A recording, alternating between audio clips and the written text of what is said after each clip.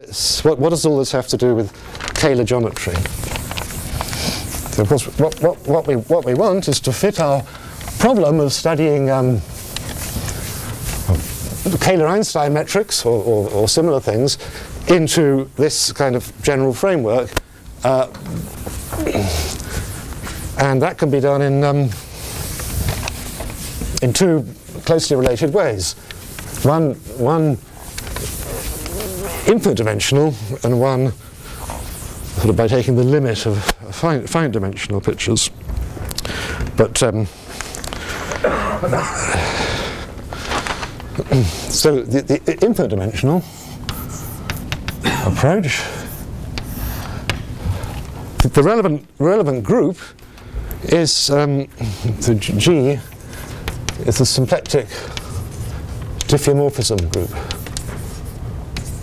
So we have a Kahler manifold X, but we can just forget about the complex structure and just think about it's a symplectic manifold, and all the symplectic forms under consideration will be equivalent as symplectic forms, so it doesn't matter which one we choose. Probably more precisely we should call it the Hamiltonian diffeomorphism group or something, but that's not going to be important. And we can think of this as acting, so A will be the set of almost complex structures, compatible almost complex structures.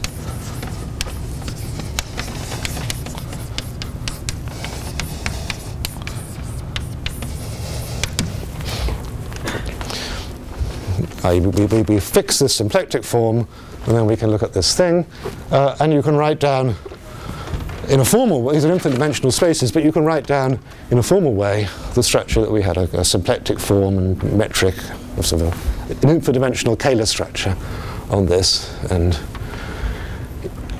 so forth.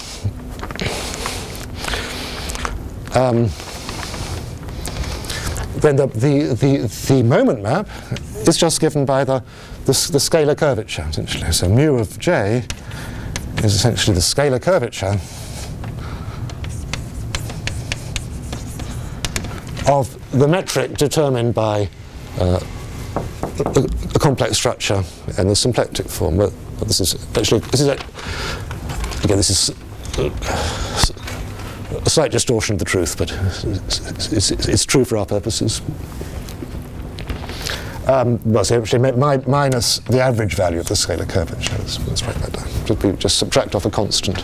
So this is a function which is essentially in the dual of the Lie algebra. The Lie algebra of this is the functions, so this is the right kind of thing to be the dual of the Lie algebra. So the things that we are looking for, the things that we expect to meet in this general picture, are just the constant scalar curvature metrics. Sentence again. He says then, what gives the constant scalar curvature metrics? That's going to be.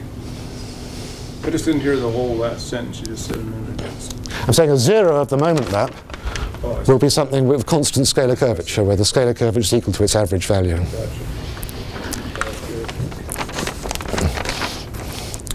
So in fact, I talk about almost complex structures, but we're always just going to restrict to the subset of integrable complex structures. In fact, we're going to really restrict to a single orbit in our discussions, so, well, most of the time, so we don't worry about that. So you can write down a lot of what we had. What you can't really write down is the complexified group, because that doesn't exist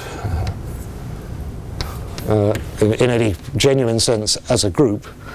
But you can still make enough sense of it to carry through essentially everything we've said. In particular, we can interpret the quotient space GC over G as the space of Kahler metrics.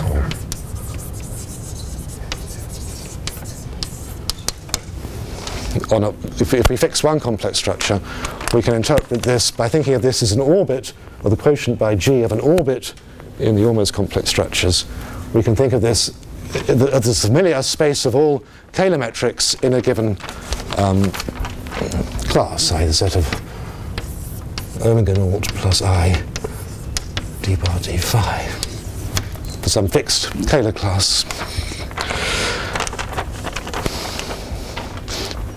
So the symmetric space structure we expect on this does more or less make sense. It corresponds to writing down a Riemannian metric introduced by Mabuchi, which is just that if we take a tangent vector at this, we're at a given point, we take a tangent vector as just given by a change in phi. So we want to say what the norm of delta phi is, but it's just the obvious thing. It's we take the let's call this thing omega phi. We take the L2 norm with respect to the usual measure determined by this metric. So the only interesting thing which is happening is that this metric measure is varying as we vary over our space. So let's call this say d mu phi. Say.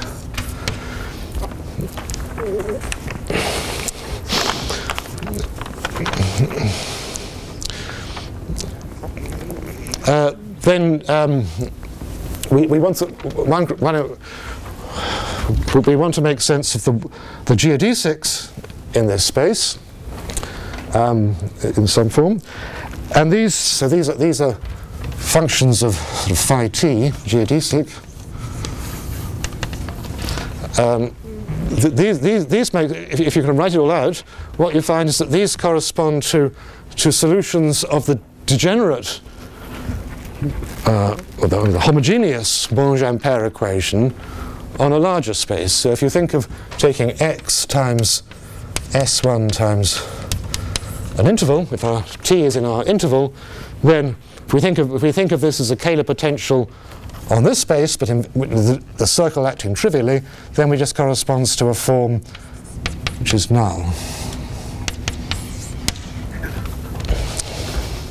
So solving the geodesic equation just corresponds to solving this homogeneous, this is essentially deep. If I think of phi as the function of two variables corresponding to this one parameter family, essentially we're looking at the equation d bar d of phi to the n plus 1 is equal to 0.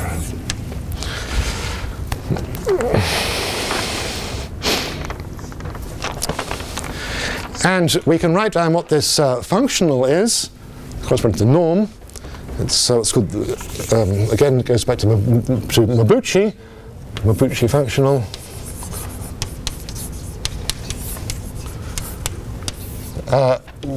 Which is, again, essentially what we define as its derivative. So you need to see that this actually, so we're really defining a one form on our space. You need to see it's a closed one form, so up to a constant defines a function. But that's the case. So the formula, again, is the change in n infinitesimally as we change by phi. We just take this scalar curvature minus the average value of the scalar curvature, d mu phi. Does this notation make sense to everyone? So you see, as we see, the critical points are just when the scalar curvature is constant, as we say. And then there are other things. Another very basic, important functional that comes in is just defined by, word I is just defined by taking the integral of delta phi, d mu phi.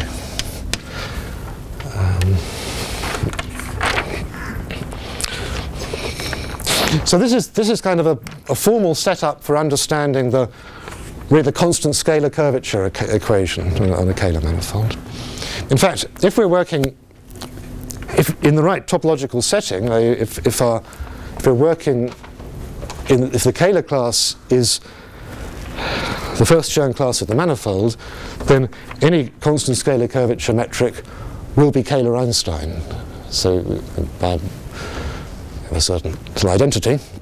So we can think of this as a way of understanding the Kahler-Einstein equations also.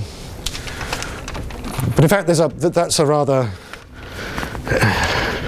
Since it's embedding a problem in a harder problem, in a sense, it's embedding a second-order equation, a fourth-order equation. There's a more direct, but to me more mysterious way of setting up the Kahler-Einstein equations in this functional, but it's called the Ding functional. Well, let's see. No. Another functional one can define.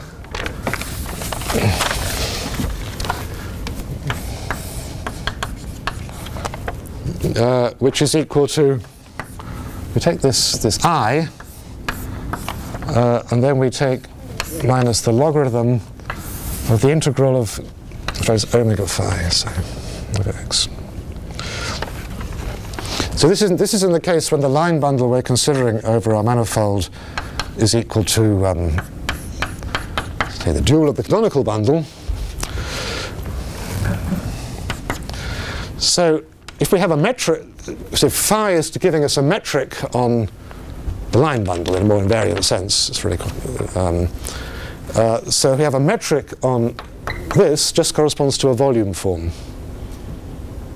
and that's what this is.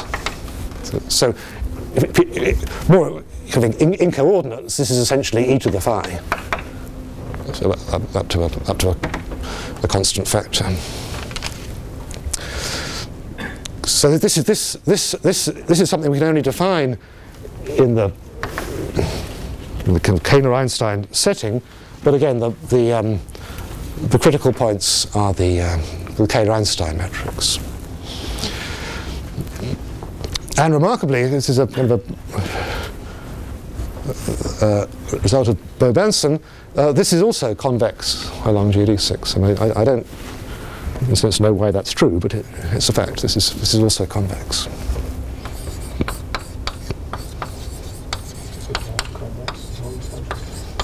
So all three of these are convex. All three of these are convex. Well, this is linear, in fact, on GD6. This is yeah. So this is convex by the general theory, more or less. This is convex by a hard calculation. I don't know any kind of a...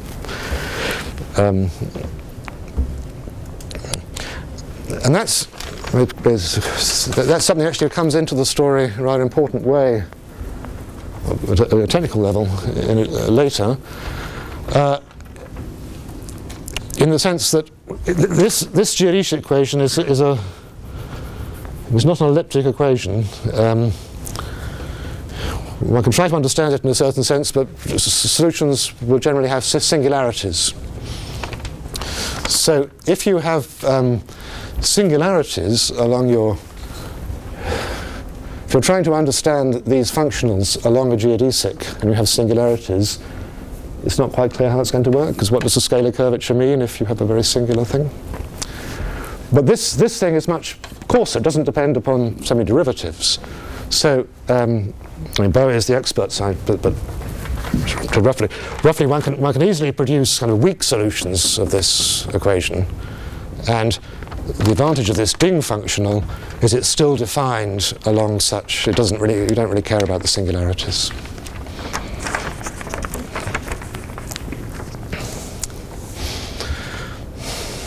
Okay, so this is a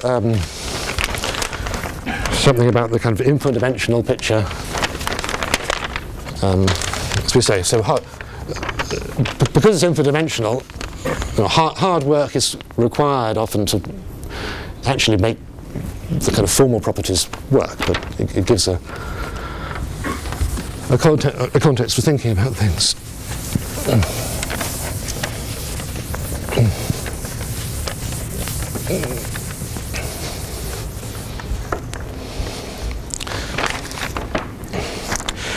So another approach is by taking the asymptotics of finite dimensional.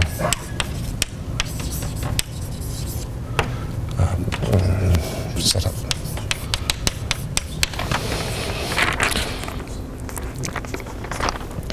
So here we would just consider, we just think of varieties in some fixed projective space. Think of this as projective space with its fixed Fubini-Studi metric. We can consider, speaking the set of all varieties of a given numerical invariance. So more precisely, we consider the Chow variety of such a thing. And then we have our group G would be SU n plus 1 acts on the Chow variety. And also the complexification, just so that this is just... And in fact, this Chow variety can be embedded in some big projective space, so we can reduce to the standard picture, if one likes, more or less. In any case, there's a natural metric and a line bundle and so forth on this Chow variety, and what you find is that the moment map of some variety V is just given by, so this should be a skewer joint matrix, and the Lie algebra here is just given by taking the integral over V of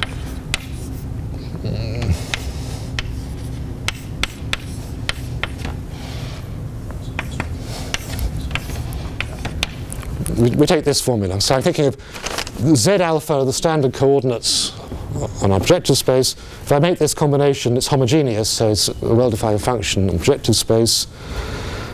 This just means we take the trace-free part, we project out to get to the... So this is the momentum map for the action on the Chow variety. That's the moment map for the action, yeah.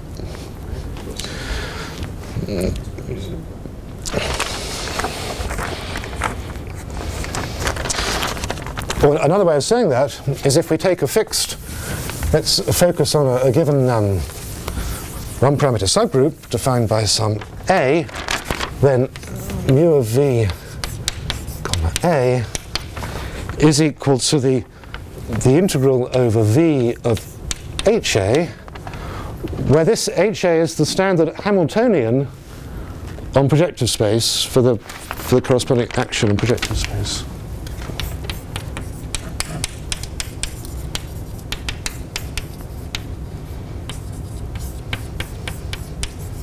For the one-parameter subgroup judged by A, and I'm probably should put some I's in somewhere to make this correct. So it's a very natural thing.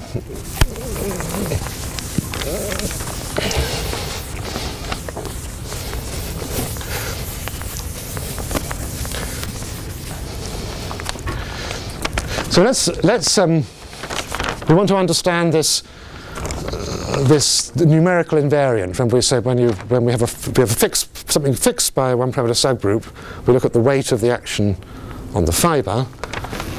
That's just given by, well, essentially by this formula.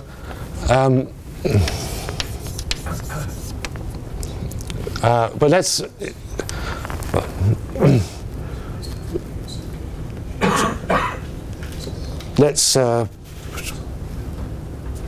When we take account of this projection to the Lie algebra, what we can write down is the following formula that we call the Chow invariant. So supposing V is fixed by x by t, the one-parameter subgroup, then the Chow invariant is given. We write it as the trace of A over the dimension, which is n plus 1.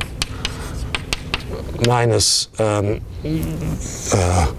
over the volume of V times the integral of HA.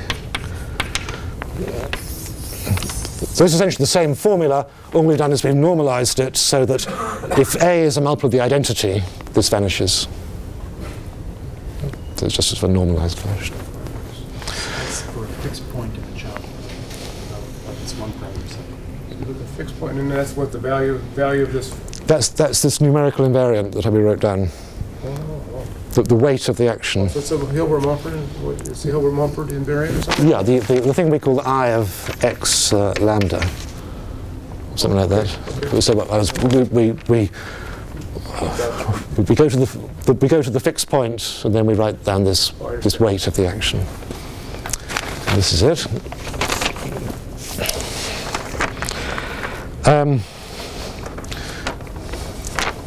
So the condition that the Chow, so what we're interested in is the condition of stability, or Chow stability it would be called, would be that this Chow is positive. So what we're saying is that we start with some maybe got a slight clash of notation. Let's call it V0, say, fixed. V0. So we start with some V. We want to understand if it's Chow stable. What that means is that we take all any one parameter subgroup, and we flow it till we flow it into something fixed. So we get some V0.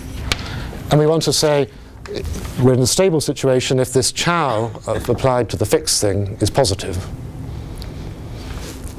And that's quite a natural meaning. What that's saying is that so the trace of this is just the average value of H on projective space.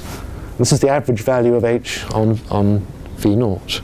So the stability condition is when we flow downwards, which is when we complexify, we're taking the gradient flow of H. When we flow under the gradient flow of H downwards, the average value in the limit should be less than the average value on the ambient space. So you sort of feel that ought to, you sort of feel unless it gets hung up in some bizarre way, that should be true, and that's what we're saying. The integral of H, what's that the integral over? So this thing is the average value of H over projective space. The next integral over V0. This is V0, yeah. So this is the average value over V0.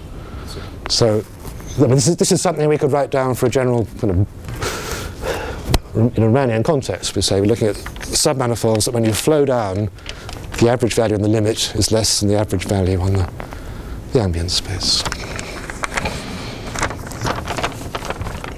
So this is a notion of Chow stability for something in a fixed projective space, which is say quite a natural thing, something one can understand. But we want to think about the asymptotics of that. So now we're going to, notation's going a bit weird, so now going back to the picture of an X with an L, for each K, we can embed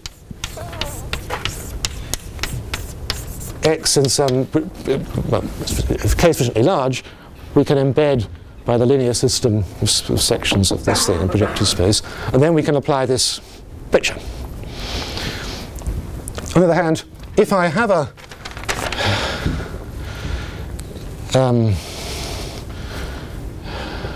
so let's supposing V0 is, supposing we take K equals 1 and V0 appears there, then we can take the sections of, we can re-embed it in a bigger space by taking the powers of the sections. So we can get the same V0, we can also have this line bundle L on it. So rather than having a single, so now we would like AK to be the generator of the action on H0 of V0 L to the K, somewhat changing my notation. Yep. So we have a V0, this line bundle over it. This automorphism acts on all these spaces, and so we get this. And so we can write down this expression, not for all possible K's. So trace AK over this what is it, NK, we're calling it, NK plus 1, minus, well, we'll take the same, this sort of this integral actually won't vary with K. If we normalize up to some sort of normalization, this is independent of K. Integral.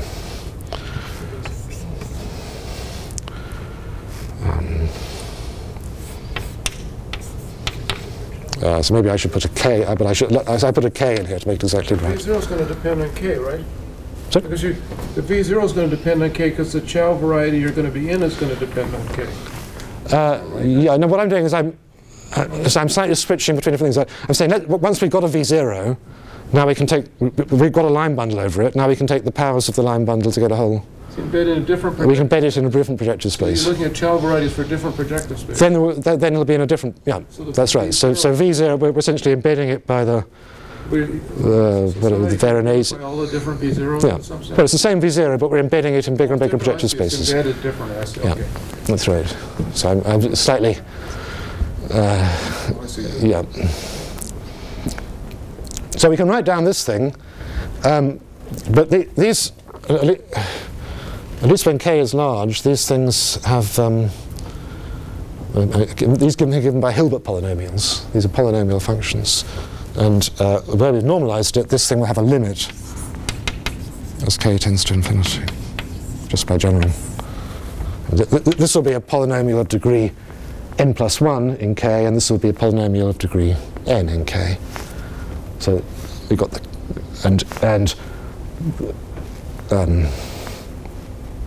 yeah, from the way we set it up, the top terms cancel, so the next term is a constant, ordinary constant. And this is the Futaki invariant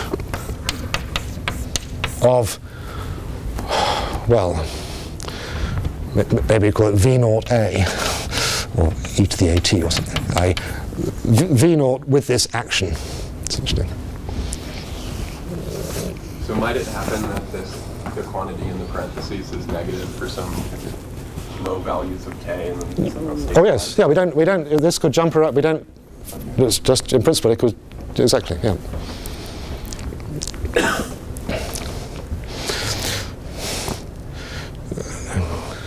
So, and in fact, there are slightly, when we go to this asymptotics, there's some subtleties. So things that ought to be look as they ought to be the same at first sight actually could be a little bit different. But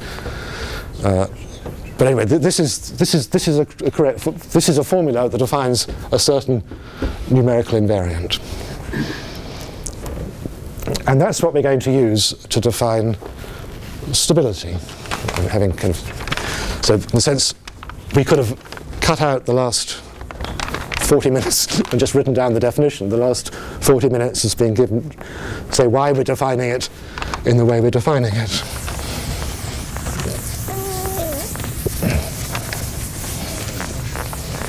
We need another lecture then, I think. Sorry? I think we need another lecture. Well, we're going to get one more. Oh, what time? What time is it going to be? Tomorrow afternoon. Tomorrow afternoon.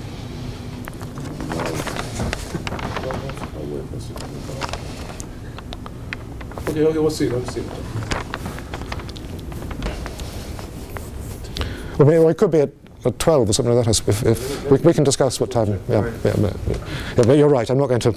But I think it's worth explaining that, rather than just writing down the. Anyway, so now we're going to get sort of the definition of K stability.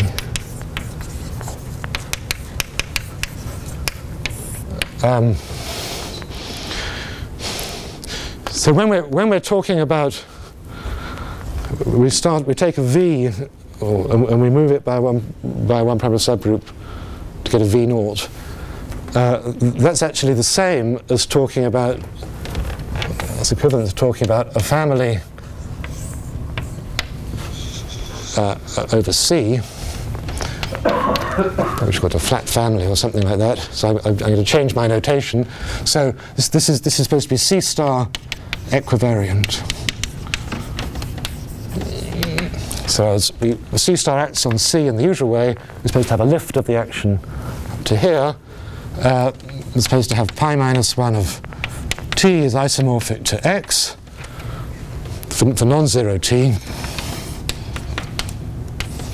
But pi minus 1 of 0 we should think of as being something different, x naught. So we're going back to talking about x's rather than v's, the same thing. And we also have line bundles on top of everything, but let's not write that down.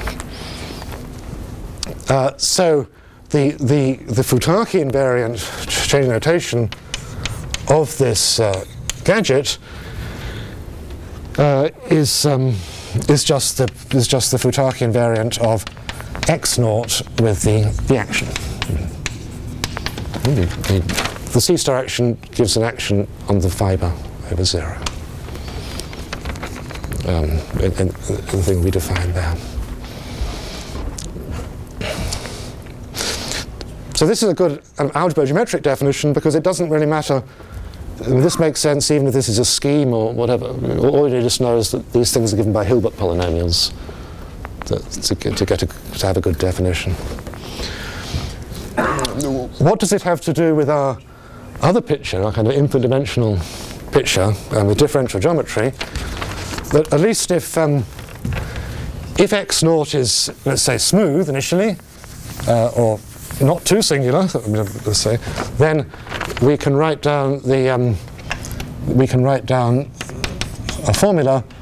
This is essentially what we've written down before. It's given by taking the Hamiltonian for the action and pairing it with the scalar curvature minus the average value.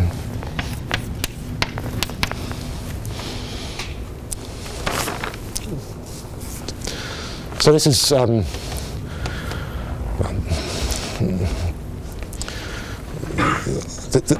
this is essentially a version of the Riemann-Roch theorem in a sense. There are kind of Riemann-Roch type formulae for this. It expresses it in terms of cohomology. You write that in terms of differential forms, and you get such a formula. So this is if x is sufficiently smooth.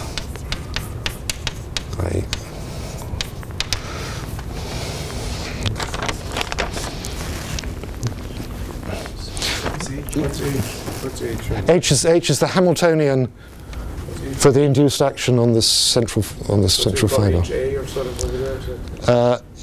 Well, A is the action on the. Yeah, it's right, exactly. It's what we call HA. Yeah.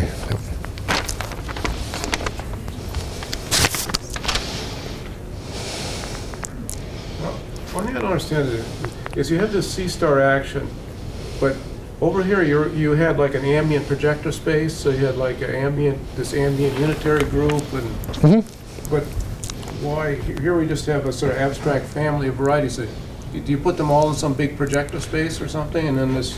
Yeah, you can pass between the two pictures. You can, if you have this, you take the direct. You have this picture. You take the direct image of the H naught of L to the K, and that's you trivialize that here, and then you put them in a big projector space. One parameter group sits in the GLN, and then you're over in the other picture. Yeah, yeah.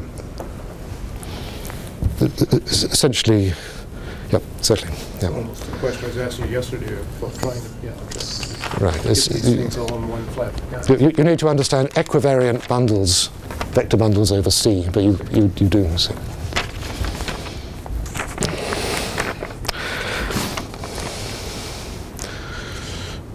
So as we say, this is the definite. So the K stability. Let's not write it. We've written.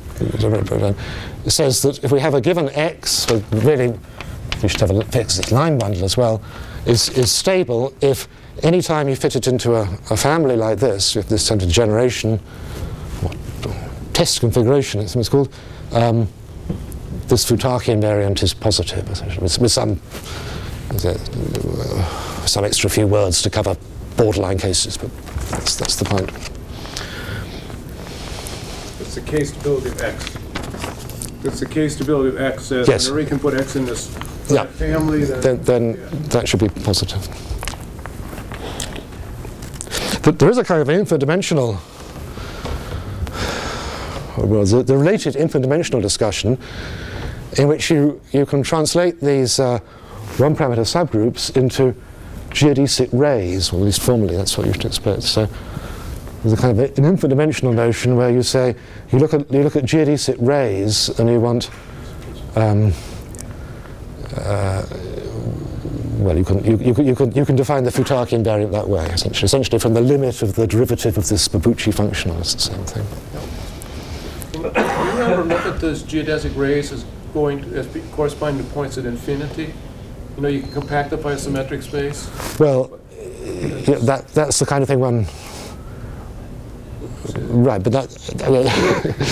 I mean. So what I'm saying is, to a certain extent, people have made sense of this kind of thing, and proved that if you have this algebraic geometric picture, you can get in a suitable weak sense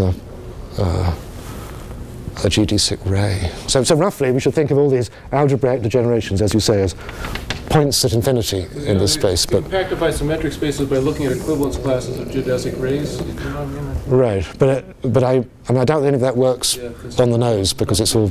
But it at least works enough to see that you have this is the right definition to be working with. A good definition to be working with. So this is essentially well, what we're writing down is very close to what was defined by Tian about in the 1990s. At a technical level, you get different definitions depending on just what kind of singularities you allow in your X naughts.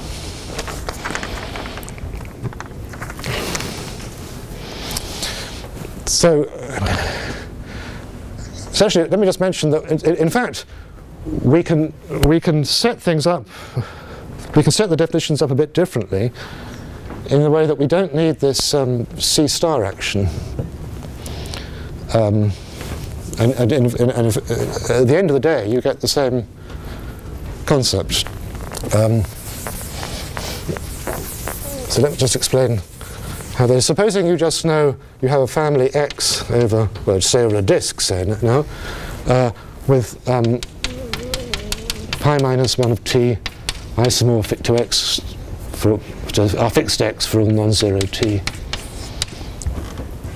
Then, rather than thinking about the weights of this action and so forth, what we've been doing, you can also think about there's a certain, both for the Chow and for the Futaki story, they correspond to certain lines that you can functorially make correspond to a variety. So in a certain way, you have a variety, you write down in a canonical way a line associated to it. So if you believe that, then given this family, we get a line bundle over the disk, not very interesting, but this isomorphism means that the line bundle is trivialized away from 0. So we have a relative Chern class integer invariant. And a line bundle on delta trivialized over delta star. So that implies degree. And that's the same as the other thing that we defined.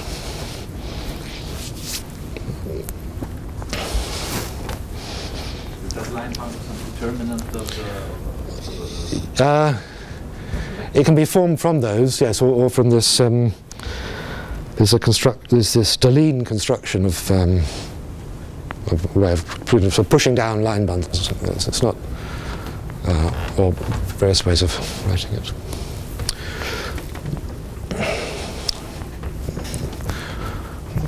Okay, so finally, I think we can get on to the for time. These metrics with cone singularities.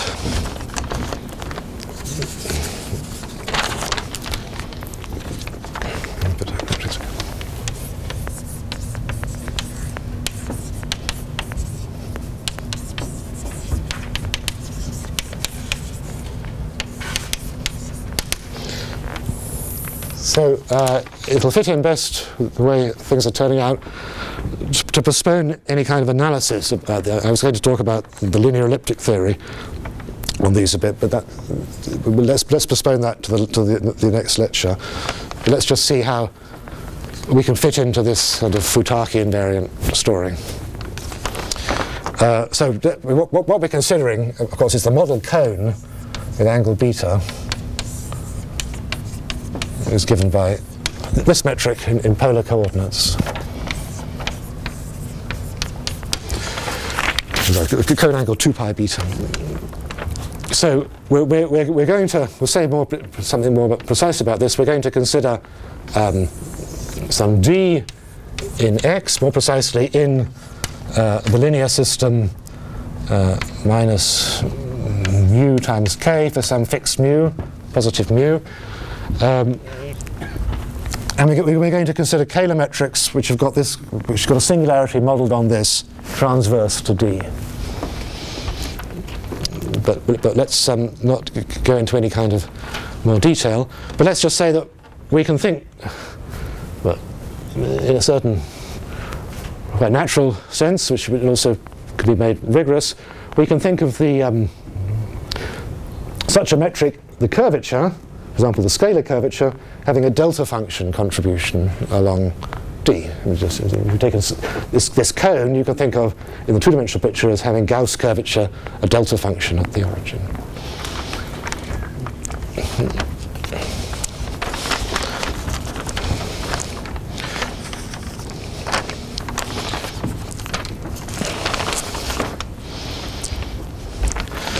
So now we want to define a modified Futaki invariant. I mean, in fact, we can modify the whole story, all this stuff, to put these divisor in, but the crucial thing is the Futaki invariant of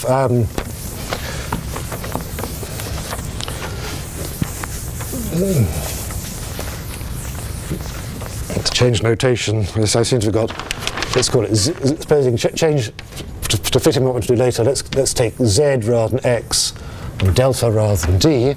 We want to define the Futaki invariant with this parameter beta of this pair. When we have a, when we have a C star action on this setup, preserving.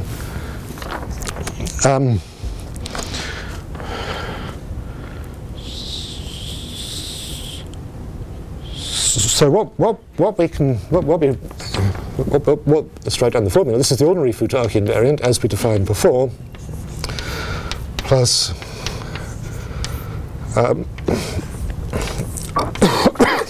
excuse me.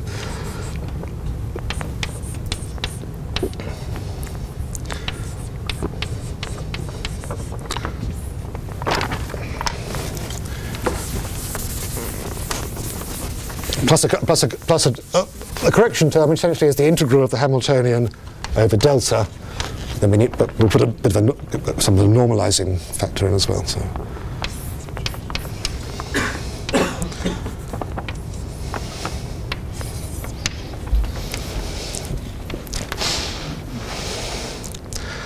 So this is a definition, and again, this we can also express this algebraic-geometrically if we want, in terms of by writing these as the leading term in Hilbert polynomials. Why is this a good definition? If we take our previous formula for the Futaki invariant, but now we substitute in so we compute using the scalar curvature, but now the scalar curvature should have this delta function term on D. But now that's precisely this, or minus this. So we're just subtracting off the delta function term. So this is equal to, let's write as the integral over Z minus delta, to emphasize, of S minus S hat.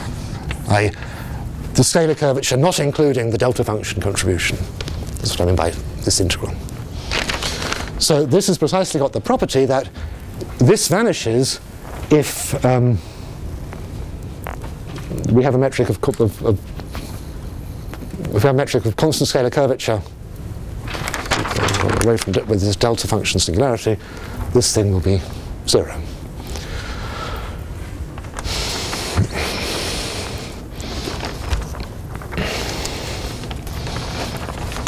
So I can let's go back now finally to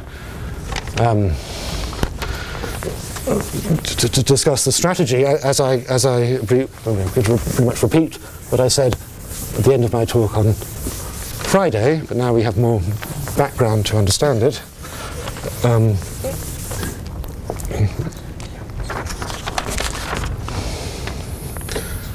So this is well, for reasons I won't go into, there is a Kahler-Einstein for small beta. There is one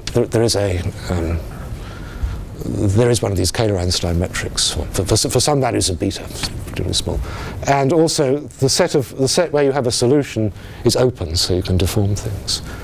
So what we want to know is, starting from some small value where we have this metric with a cone singularity, we wanted to deform it all the way up to beta equals 1. So the crucial thing is the closeness. See, we want to say if we have some sequence beta I increasing to a limit beta infinity, and we have solutions x. Well, actually xi will be x, but it's more convenient to call it xi. Solutions. What we want to do, we want to be able to say we can do for these singular metrics just what we did for the ordinary metrics in the first talk yesterday. So we want to have some limit we want to have a Gromov-Hausdorff limit, which has actually got an algebraic structure. And we're going to have carrier on we have these di's as well, in the natural way, Z dancer. So we want one.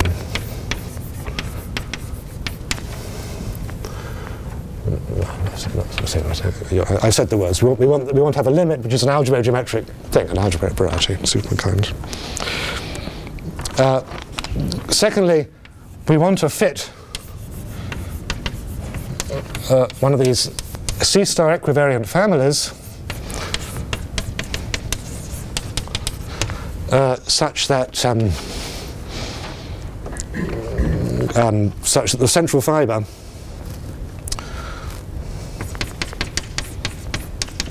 is Z, but of course we're going to have the divisor as what we're going to have a family with the original D and this divisor delta in the obvious way.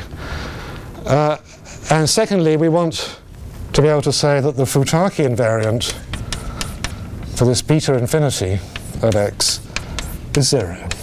That's fine, that's all to say.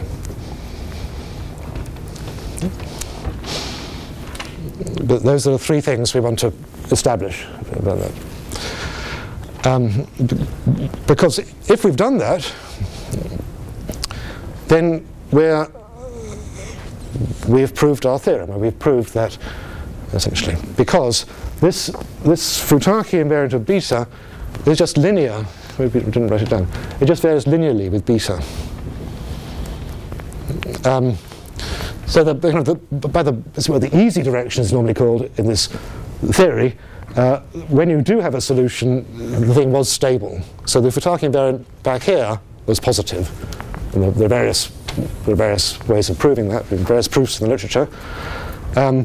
It was 0 here. So when we went out to 1, which is when it's the ordinary Futaki invariant, it has to be negative. Of course, I mean, there's a special case when beta infinity is 1, and then you have to but you get the idea.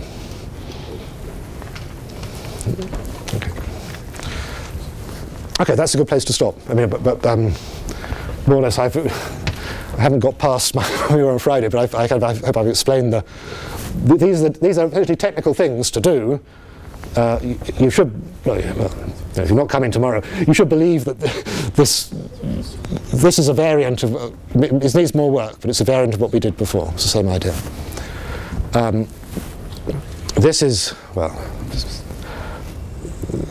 this requires some technical words and, well, quite a lot of technical work, but it's not too hard to believe.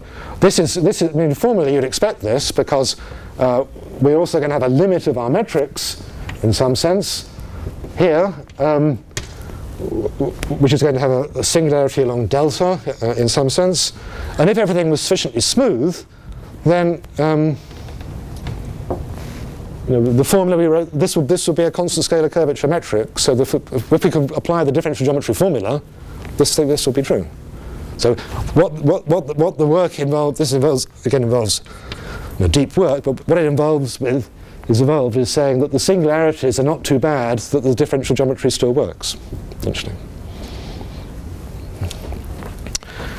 Okay, so stop.